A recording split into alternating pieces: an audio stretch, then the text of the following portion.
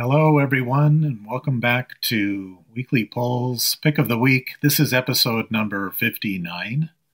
This is a podcast where Steve and I talk about primarily new single issue comics.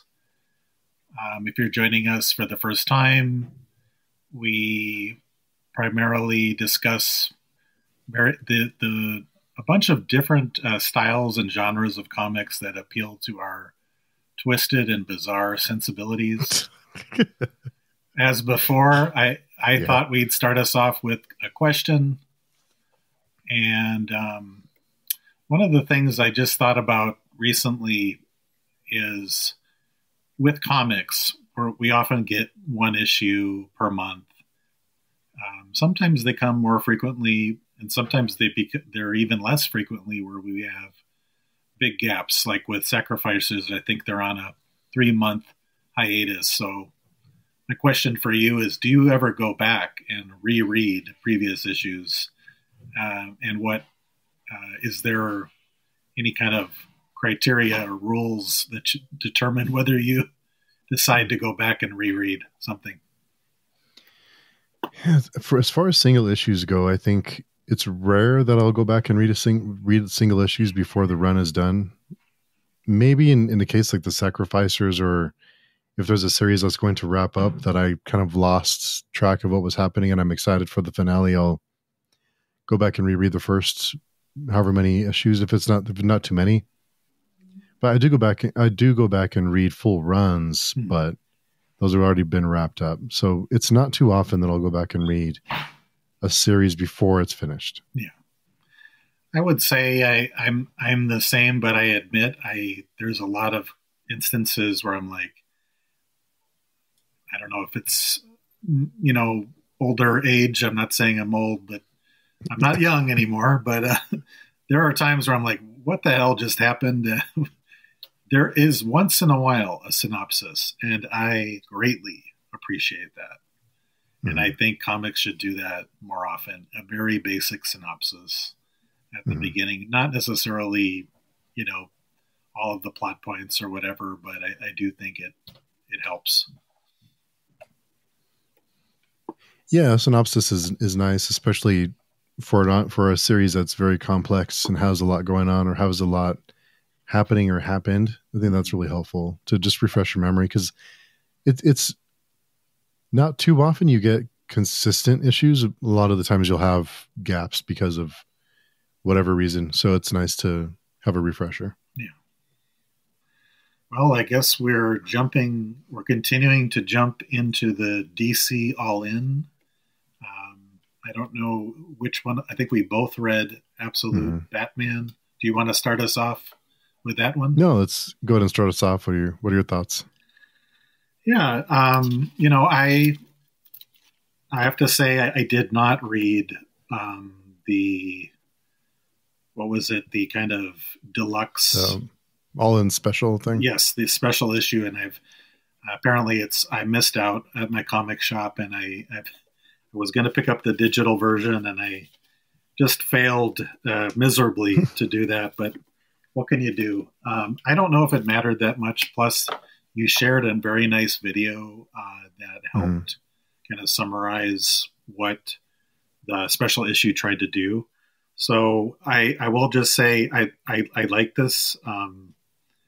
It's got a grittier tone. We have a very different take on Alfred, definitely. And I was really thrown at the beginning for he seems to be a very different kind of character. And that was just fascinating. Batman as the caped crusader does not really make an entrance until halfway through, and I actually appreciated that. I like the setup. I like that we're kind of coming into this world. So it's very stylish. I have a feeling. So I maybe it's not a gripe, but I just feel like maybe this. It's still a similar character. He's very strong and super muscular and just like he's huge, and for whatever reason that didn't work for me as much. And I don't know. I wonder what they were going for with that. And so just kind of his look was a little bit different for me. I'm not saying it's a bad thing, but generally, you know, I'm really interested in some of the other All-In series as well. So I've already picked up Green Lantern for next week, and really curious to see now what they do with these characters, because, you know, Batman and the backstory of Bruce Wayne is quite different. Is, you know, should we say? I'll let you decide how much you want to say. I don't know. I feel like I want people to kind of discover for themselves. But yeah, generally overall, I was pleased with this one. Yeah, so we talked last week about being excited about this series, about All-In and reboots, and, you know, kind of reimagining Elseworlds and all that kind of thing. So I'm very careful, because I think we all have certain expectations, certain things we would like to see in a book like this, or so I'm trying not to get caught up in what I want to see or what I want to happen versus what actually it is they're doing. I was a little bit surprised with the art, because not in a bad way, but the art is very manga-esque, has that manga feel to it. And we jump right into the story. The Bruce Wayne, we do have him as not the rich kid. He's someone who's, you know, construction worker. It looks like he's been in trouble with the law before. He's someone, just a normal person. And so the Batman, so Batman isn't really that different from, as far as the core of Batman is pretty much the same. We don't have a ton of variation from that. We have a little small differences. And of course, we're introduced to a lot of characters in this first issue.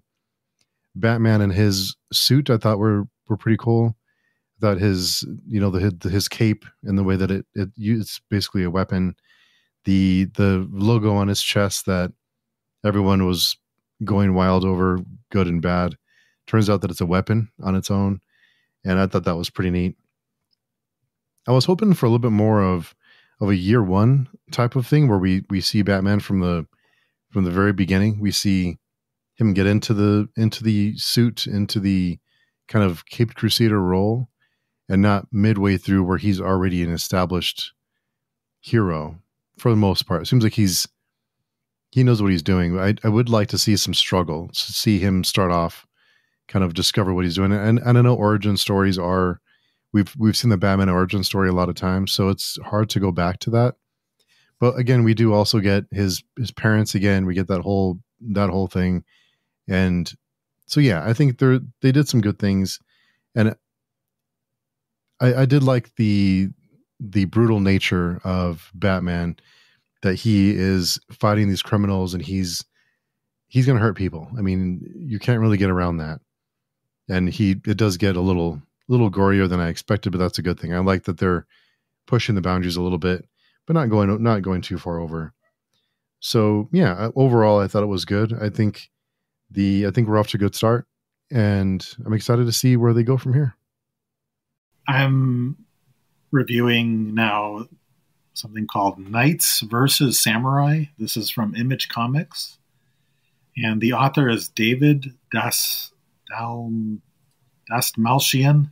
He's actually an actor, and he was in the Suicide Squad and played the Polka Dot Man. He's like a character actor. He's been in a lot of interesting like sci-fi stuff. He was in Dune. I think he was also in Blade Runner 2049. So, but he's written other comics. So this is not his first comic. I really like the cover of this one. But the interior artwork was very different from the cover. Much, much rougher. And I don't know how to best describe that. This is an audio, platform. So, but I think for anybody who is listening to this, Very curious to hear your thoughts about, if you've read this, how would you describe this interior artwork? Because the word rough or bold, very bold lines, almost like they're using a black marker a lot. And in some cases, things are very blurred out.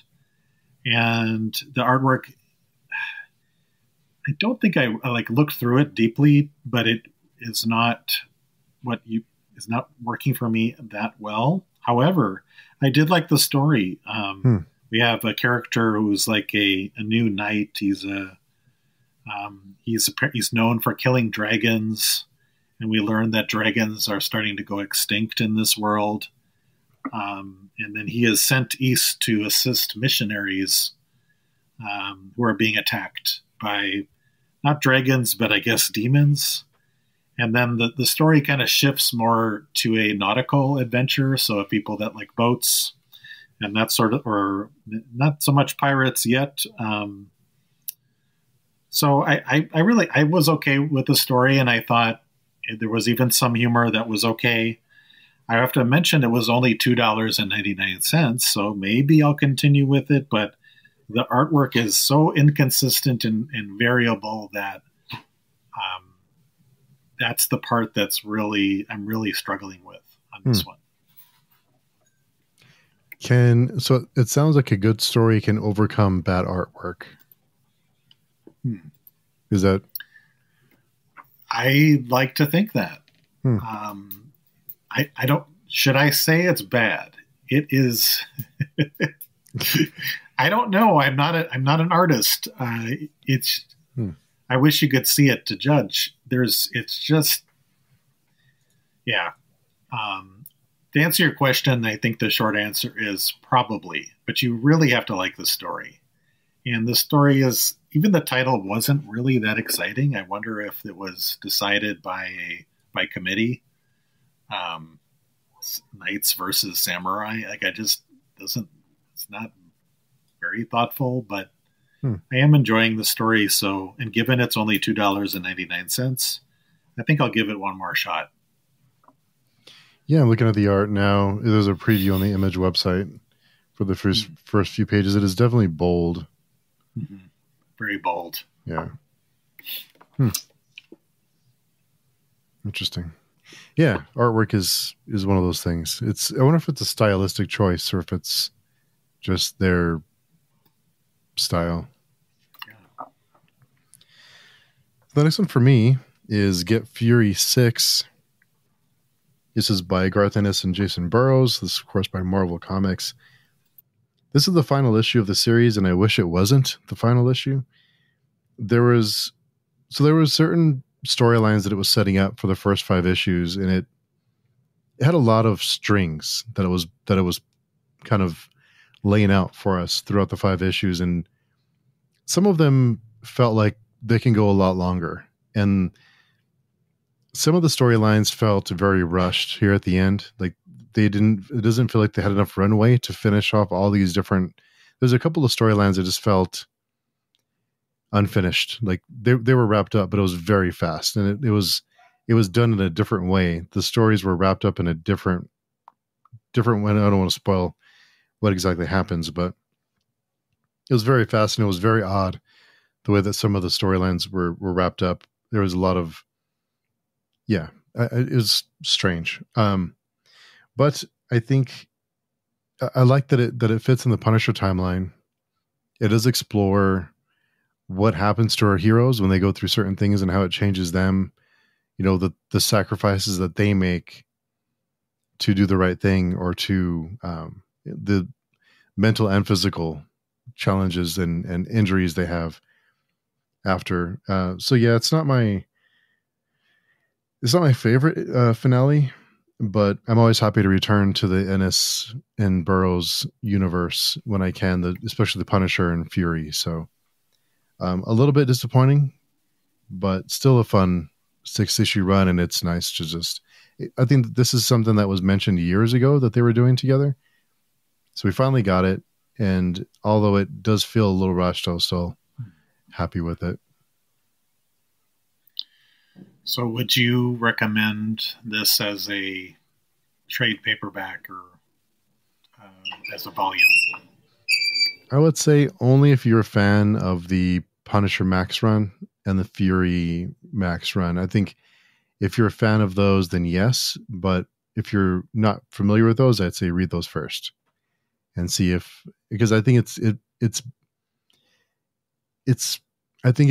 it's more enjoyable knowing where it fits in the timeline than it is to just kind of read it on its own. So I would say read those first. And if you enjoy it, then it would probably fit in it would probably be more enjoyable. Yeah. So the next one I have is one that it's definitely not. I like how at the beginning of the show we mentioned that newish comics is not. They're not always the most recent. Because sometimes I find a book in the store that's on a shelf somewhere and just waiting to get read. So the next one for me is Minor Arcana. This is number 1 by Jeff Lemire by Boom Studios. So Teresa, our main character, returns home after a long hiatus, if you will, and isn't too happy about it. And she returns home to a lot of problems. I think these types of stories are fun because I think we can all relate to them in some way, that we, in some ways, run away from problems as we get older, and to go back and face those old problems that either we're running from or just don't want to deal with, and face certain truths about ourselves and our history, the things that we've been through. I think it's a great way to start a story and to explore the characters and to kind of unravel the story and the different layers of the personal past of each one of them and how it all fits together. And Jeff Lemire's art style is very unique. It's very, I think it fits well for these kind of personal stories that you can see the pain on their faces. You can see the uncomfortable, they're uncomfortable, whether they're uncomfortable or they're in thought or whatever. I think it conveys those emotions very well. I think it fits very well for these up close and personal types of stories. It wouldn't fit, I don't think, for more like superheroes type of story. I think it fits very well for these, and it feels like very, very up close and personal, I guess, his art style. So yeah, I'll definitely be continuing. I'm so glad to hear that. Yeah, I've read the first 2, and would you agree that Teresa is a flawed character? Oh yeah, for sure. Yeah, I think all of them are flawed. Yeah, I think you said that you were hooked when I mentioned that. Yeah, and I like that very much as well. And you're kind of rooting for these. It's not because, and I wanted to say, like, for me, it's because I am rooting for those people to overcome all these, challenges that many of us are faced with. Yeah, I think it makes them all relatable for sure. Yeah. So next up for me is a series I've been reading for a while now, and this is Geiger, number 7. And the last issue was a bit of a downer for me. If you watched Breaking Bad, do you remember the fly episode where it was just about them chasing the fly? Yeah. I think that's what happened in the last one, which I actually think that was fine. But in the last one, I don't know if it's because they ran out of time or whatever. But it was a pretty big departure, and it was about these kind of mutant animals in a zoo. So fortunately, we're back to the kind of the main story here. So I'm pleased to see that, because I was a little bit. I was just a little bit put off. So it looks like I'm back in. Geiger as a character in this one, it seems like he's becoming more and more nihilistic. I will say there is a visceral scene where he's like this radioactive guy, I guess, and he glows, and he can become extremely hot, so he kind of melts somebody. Like I said, it's a visceral scene, and really makes you think. Well, this guy, maybe while he's kind of a hero, he's pretty much an anti-hero. And we do see some giant insects here, which is pretty cool. I'm a fan. And I used to work in an entomology lab, Steve. I don't know if you knew that way back when. One thing I will mention is we do not have, is it Gary Frank, the artist? He is not with us this time. It's a new artist, and I didn't notice it right away, so I guess that's a good thing. But the artist is Paul Pelletier, with the same author being Jeff Johns. So because it's a return to form, and we're getting more of this kind of ended with a glimpse into who is pursuing Geiger and why. It looks like there's some buildup, I think, for I don't know if the issue 8 is going to be the final one. We'll see where it goes. I have a feeling it's going to continue for a while. But I'm curious. Yeah, I'm back in, like I said. Nice. Yeah, the Fly episode, it's definitely like that type of story that I forget what the name of that episode is. The networks have dubbed the low budget kind of filler episode. But yeah, it's very hit and miss for sure. Yeah. The next one for me is Precious Metal 5. This is by, I'm going to try not to butcher everyone's name, Darcy Van Polgeist, Ian Burtham, and Matt Hollingsworth. It's by Image Comics. Now, I'm going to be honest. I don't really know what's going on. I don't really know what's happening. And on the other hand, I don't really care too much. I'm still enjoying it. I think there's the artwork, the style, the the story, the visual, it all works for me. And there's something that I just feel like I'm missing something. This is probably one I'll have to go back and reread before the next issue, the final issue. And maybe it's because I haven't read Little Bird. I don't know. Either way, I'm still enjoying it. And maybe I'm just dumb because there's another possibility. But the artwork and the visuals will definitely leave an impression on you. And it'll really stick with you. I just wish I had a firmer grip of what's happening. But I'll give it a reread and hopefully it'll sink in the second time. But yeah, really, really great series. I just wish I had a better understanding of what's happening. The next one for me is Sentinels. Now, this is one that it just sounded interesting. I read the synopsis and I'll just be honest, they got me with the synopsis. The Sentinels are now in the hands of mutants or in control of mutants instead of trying to exterminate them. They're now under their control. I didn't mind the art so much, but the dialogue just didn't pull me in. And I think some of these characters I just don't feel an attachment to. I'm not familiar with them. I don't know if they're new characters or existing. I always have this affinity for the Claremont X-Men run, and I just haven't been, I don't remember another time other than like the 90s, the early 90s, the Jim Lee Uncanny X-Men runs when I really felt like I was enjoying it, and that was a long time ago. So I just don't really have an attachment to any of these characters. I don't really have an attachment to the world anymore. And I think it's a fun idea. I couldn't get into it, so I won't be continuing this one. I did a quick search online. Are the Sentinels mutant hunting robots, or is this something totally different? Okay. Yeah. But the mutants not control them. And they do some cool things. I think they did some interesting things. Like I said, I just don't.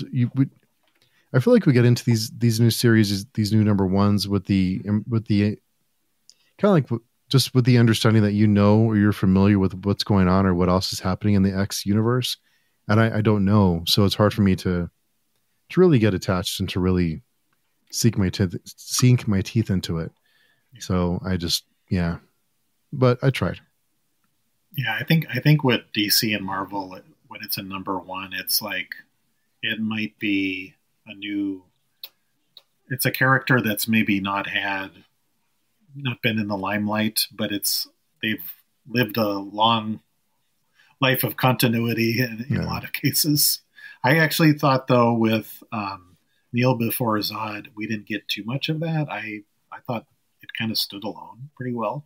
Yeah, I think he did a really good job at it. And they didn't really start integrating the rest of the DC universe in until later. And even when they did, it wasn't very much of it. It was just a little bit. So I appreciated that. But we need more of that. But the sad thing is Kneel Before Zod didn't survive its run. So it is what it is. Yeah, we were bummed. So next I have Huge Detective #2. This one actually did come out a few weeks ago. I can't remember if #1 was my pick of the week, but I really enjoying what they're doing here.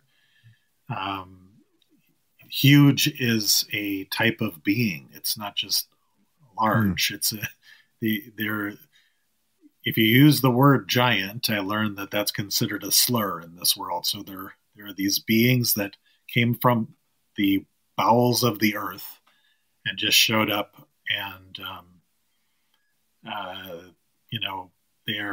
I think I explained it from issue #1, but there is a lot of really, I think, fascinating world building here.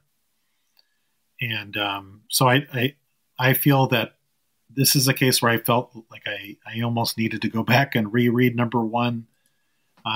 But it just has some really fun vibes where you have like these huge beings, and you're not, I think we have like an inner space situation here in this one. That's the movie with Martin Short. I think it came out in the 80s, where there's like these people are shrunk down and they're inside Martin Short's body. In this case, the huge, there are these seem to be people that are either on top of or inside the huge character who is the detective in this case. Some really beautiful coloring here, and what they're doing that is I've not seen very much is they throw you off with perspectives. With one panel will be, you don't realize it, but if a huge is in one of these huge beings, I don't know how to describe it any better. He may be taking like the size of a skyscraper, and then they might zoom in on the regular humans that are so tiny. And so the perspectives throw you off quite a bit. And sometimes you're not sure who's speaking, but it's just, it's very different. I do feel a little bit confused due to these perspective differences, but that's not necessarily a bad thing because it's different and new. And I hope to get, I think I'm getting used to it. So. Sounds, I like that you mentioned Inner Space. It's I'm glad you knew that one. 80s classic. Yeah, it's good stuff. I mean, it was when I watched it when I was like 10 or whatever, but who knows what it is now. If it's any good now. I was probably, I don't know how old it was. Yeah, anyway, it was a long time ago, but it was fun. Yeah, I think Dennis Quaid is the astronaut or whatever that gets shrunk down, and then they accidentally inject Martin Short, who's like I think he's got all these phobias or whatever. Yeah, that was a good one. It was a fun movie, but who knows if it'll stand up now. Yeah, hearing you describe that sounds kind of interesting. I'm about to check that one out. So the next one for me is one that I didn't know much about. It's called The Autumn Project. This is #1, but this is written by Colin Bunn and art by Christopher Mitten. This is by Oni Press. So the story in a nutshell is about a family who the dad is a fantasy author and he's crafting this fantasy world. And this family is going on vacation, and the world that the father created finds its way into our world in a nutshell. This is one of those books when I do wonder is that there's something else there's something else going on, that this isn't real. The kids are imagining it, or maybe he's writing the story. Maybe this is him writing the rest of the story. And this other world, it really isn't invading ours. It's a way for him to finish his series. It feels like there's something else happening here. There's a deeper something else is happening. It does feel a little YA. I think it probably sounds a little YA. And I always laugh at the whole, successful fantasy author thing, because there's very few of those really when you think about it. But either way, it was okay. I think if it's a slow week, maybe I'll try the second issue, but probably not. Just if I run across it, but otherwise I'll probably skip the second one. The Autumn Project. Yeah. Number 1. Yeah. Okay. So now comes my pick of the week, and this is this must say something about us, because you had this same pick of the week last week. I'm just a little bit behind you, and that's Skin Police, which is also by Oni Press. And for me, this one wins the award as having probably one of the more disgusting covers I've seen in a while. I don't know if you had the same one, but it's like we have the what's the main character's name? Brisson Eckes the name doesn't roll off the tongue, but he's on the cover and he shoots a hole through this like flesh. So you're like, okay. But I just love some of the use of language here, like, because this is, I think, 150 years in the future. And I think, as you described, there's been issues with fertility. And so people are doing cloning, and there's kind of various laws and challenges. But people that are cloned, they may go mad. And the word they use is pop. They might pop. And I just love that. I don't know. Something about I think being careful and picking, some of these terms that just work for whatever reason. So just some really original stuff. Very, very pleasing artwork apart from the cover, but I'm okay with it. I was a little bit surprised with the ending, but I think we've discussed this many times. Comics issue number 1s, they try to wrap things up a lot in the first issue. It's just, to me, that the ending was a little bit kind of like, okay, let's try to wrap this up or whatever. But just a great, really great start. And I added this to my kind of auto, my pull list. So nice. Pretty cool. Yeah. I'm glad you enjoyed it. It's definitely has a very, I don't know. There's so many things going on there that, just a really interesting premise. And I like the fact that anyone can be one of these people that will pop. And this character, Brisson, he works for the Duplicate Identification and Capture Division. So like just thinking through all of these things really helps make you feel like it's an immersive world. Yeah. And if you were in that world, you would probably be wondering if you are one of these people too. You just don't know it yet. Exactly. That's what's interesting is, none of you could pop. Yeah. Any day. There's also a lot of corruption going on here too. Like, he's not such a good guy. Like, I don't really feel like he's, he's like, well, I'm just doing my job. And sometimes things don't work out. So if we kill a few people, I mean, just also like, just really well done. A lot of layers. Yeah, definitely. Yeah. Before I move on, I want to thank you for you asked me in the chat here on our recording. It is the Autumn Kingdom. I'm not sure why I wrote down Autumn Project. So okay. Yes, the Autumn Kingdom is a book I was talking about a second ago. So yeah, I don't know why I wrote down Project, but that's okay. Yeah. All right. So my pick of the week this week was one that surprised me a little bit. I'm not a huge fan of these kind of franchise offshoots, or these, like the existing franchises, they get a comic book run.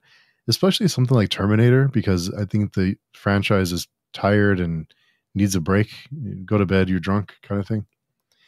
And so I was surprised because Terminator 1, this is by Declan Shalvey and Luke Sparrow and Colin Croker, I believe, by Dynamite. And this book, we're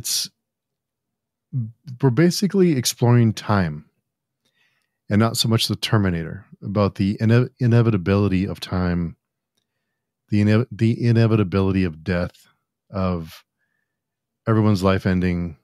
And no matter what we do to outrun it or to hide from it, it's creeping closer and closer every day. And it's really not about the Terminator. It's really just about life and death and all those really awesome things that none of us like to think about. So the artwork was fine. I wasn't blown away with the art, but it's basically a story about a couple who was being chased by the Terminator, and just like we're all being chased by time. So I thought it was really great. I thought it was a fun.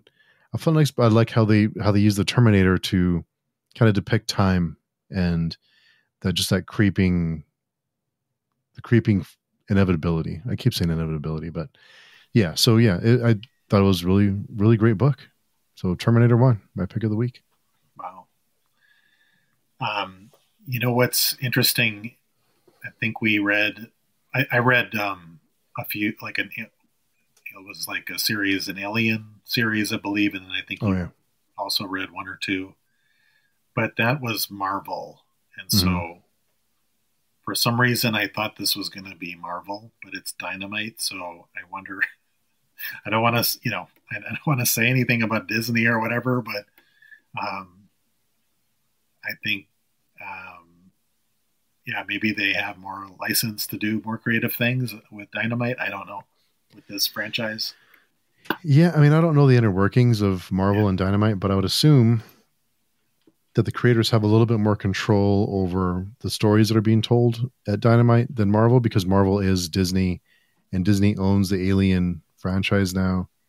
So I would imagine that there's very strict guidelines of what you can and can't do, the characters you can and can't use, the events you can and can't mention. So yeah, but I really love the way that they explored it's a Terminator story, but it's really not a Terminator story. And I wish they would do something like that with the Alien franchise, but they're very, very straightforward and very, it feels very boring because it's the same story over and over again. But I was really impressed with this one. Mm-hmm. Yeah. Cool. Yeah. So that is number 59. Wow, we're rolling along, getting closer and closer. So yeah, thanks everyone for hanging out with us and listening to us, and looking forward to All In, see what other titles are coming this week. And hopefully I'll write the right titles down next week instead of misspeaking. Okay. Yeah, if you'd like to get in touch with us, check out pagestream.com, visit our forums, register there if you aren't already. Come and tell us how wrong we are and whatever it is we said, or tell me how much of an idiot I am for not understanding Precious Metal 5 the way that I probably should. But yeah, so hope everyone has a great week. Let us know what you're reading. There's also a button or a link down below in the description to send us a message if you'd like to send us a message that way. Please feel free and say hello. So until next time, we will talk to everyone very soon. Bye-bye.